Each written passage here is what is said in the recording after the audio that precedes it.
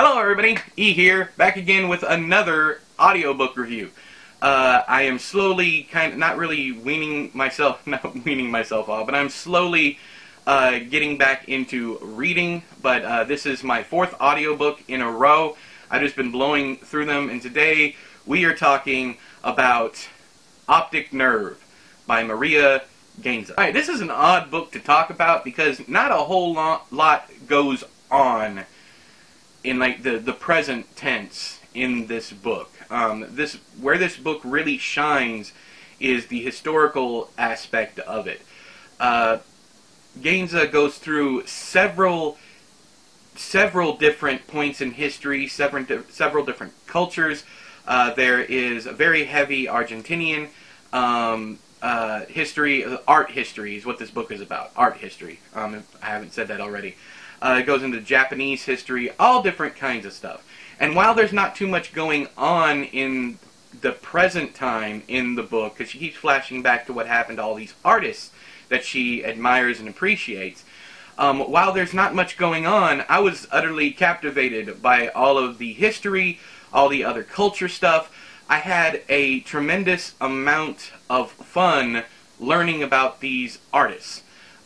The narrator. Now, here's one of the issues that I might have had with the book had it not been for the fascinating historical content.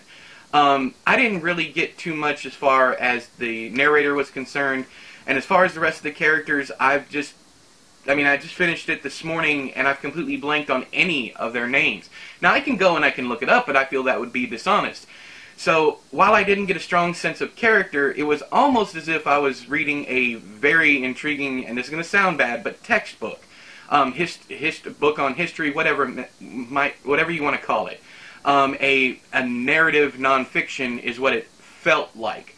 Now, that's not the case. The book is fiction. It hops back and forth very interestingly.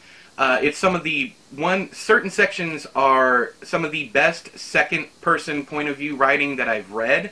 The last time I read good second-person was Kia Wilson's We Eat Our Own, and that was pretty much built just like this one. There's third-person, there is first-person, and there's second-person. Kia Wilson's book is the same. The big difference here is Kia Wilson's is kind of like a literary horror. This one is just literary fiction. I enjoyed every part of this. I will be honest, I was playing Animal Crossing, but I've been playing Animal Crossing with all of my all the audiobooks. It's really easy to get into that game, especially once you know it. It's really easy to put on an audiobook and just kind of get lost in fishing or whatever you need to do to get your Nook Miles points. Anybody out there playing Animal Crossing, let me know down there in the doobly-doo. I already got several friends, and if you want to leave your Switch code or send me your Switch code on Twitter in a DM or an email, that's fine. My email address is edwardlorn@gmail.com, so hit me up there. Just give me your Switch friend code, or I'll send you mine. It doesn't matter. But anyways, back to this book. I can't really. I'm struggling to try and find some kind of criticism, but I can't really find it. I shouldn't have liked it because the characters I didn't connect with them, which was the problem that I had with David Saloy's book. That, I shouldn't have liked it for that reason. I shouldn't have liked it because I don't like second-person POV writing, and I don't care too much for historical fiction. But, as with Andrew Davidson's The Gargoyle, the historical stuff in this one is done so extremely well. In fact, I went back and I looked up several of the things that she talks about, and they all actually happened, or these people actually existed, so on and so forth. There was a war, I can't remember, it's like the Triple Something War that I'd never even heard of. And that's a lot of where, that's, like I said, that's exactly where this book shines, is the fact that she made learning interesting, for me anyways. If you're looking for a plot-heavy, character-heavy story, this probably isn't for you. The present stuff where you're actually going around with the narrator is fun and it's interesting, but you don't really get a feel for the character, at least I didn't.